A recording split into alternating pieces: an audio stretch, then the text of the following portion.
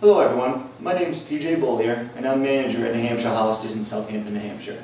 Today I'd like to review with you the Hostapedia by Mark R. Zylis. The Hostapedia is an encyclopedia of hostas and is the most definitive work done on hostas in print today.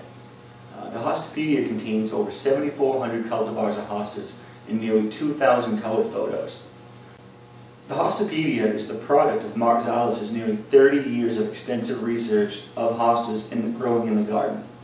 Mark travels the world with a notepad, a tape measure, and a camera and documents every characteristic of hostas growing in the garden.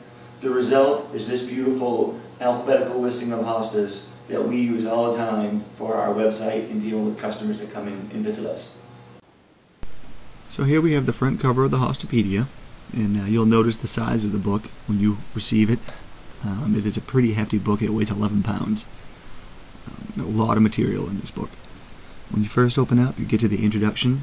Mark has a significant section on the introduction to explain to you a lot about the hostas, from hybridizing to fertilization, how the hostas mutate in sport, how the hostas are named, how hostas are registered with the American Hosta Society and brought to market, and then he has a really good section on how to read his descriptions. He describes each hosta in a certain way with the leaf sizes, leaf shapes, leaf colors, from mound sizes and mound shapes.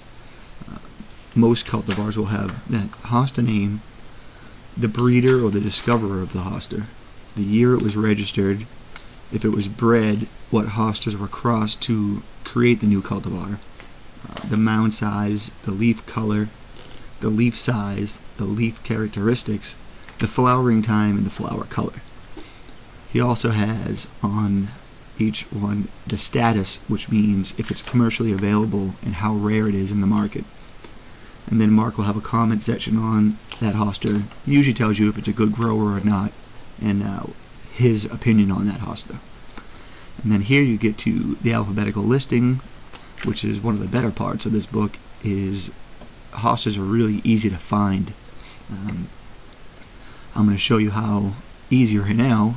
You're going to find Blue Angel. It's a fairly popular hosta. So all I have to do is fish through, try to find the blue, and I find Blue Angel. It's there on the right hand side, the nice color photo. And then we're going to zoom in and I'll show you. I know you can't see really well with the zoom, but it gives the name, it tells you who registered it, and it'll tell you where it came from. And then down below it gives a description, will give you the size and all the characteristics of the leaf and the mound, and then his status of how available it is. In this case it's very available, it's everywhere. And then on the next page it talks about what similar types, so it'll be what hostas roughly look the same as that, and then if there's sports off of it, he likes to list those too, which is a useful thing to have, because you know where hostas come from. Another popular one is June, so we'll fish through real quick and show you how easy it is again to find. And there's June. Multiple photos on June, because if you grow June you would know that the more sun you have it in, the more gold the center is, and the least sun that you give it, you almost have no gold in the middle. So that plant can look completely different depending on where you plant it. So there's the description on June.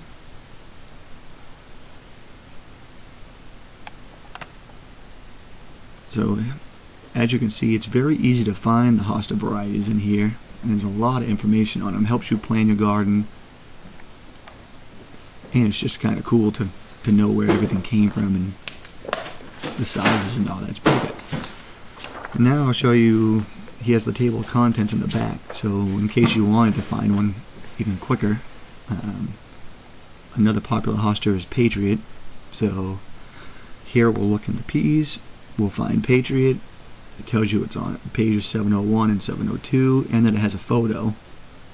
So the table of contents tells you a lot too. So we'll fish through, we'll find Patriot.